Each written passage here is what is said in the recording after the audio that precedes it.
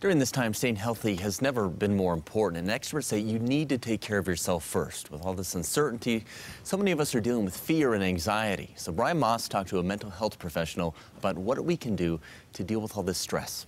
With streets empty and everyone home, there is an epidemic of isolation. We need to make sure that we're continuing to connect with others, even while we are physically distancing ourselves. Mara Kalin with the Aurora Mental Health Center says if you want to see how deeply anxious people are, here's all you need to know. It's the first time I've been out of work and I'm just scared. When Colorado mental health providers held a virtual town hall a week ago, 13,000 people tuned in.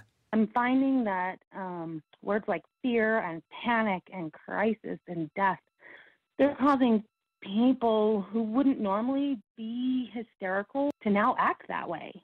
It was surprising to me, the sheer volumes and hundreds of people calling in with questions about how to reduce their anxiety and fear in themselves and in their family members. Fear of contracting the virus, fear of how to survive without a job. Kalin says with so much uncertainty, focus on what you can control.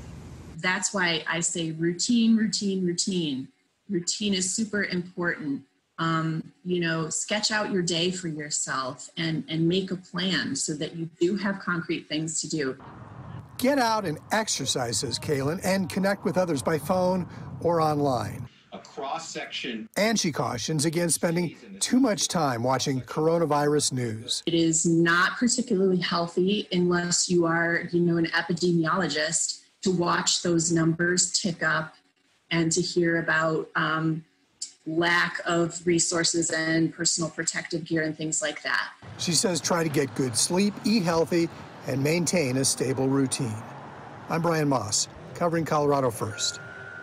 So if you're interested, Brian is putting a lot of useful mental health information on our website at cbsdenver.com.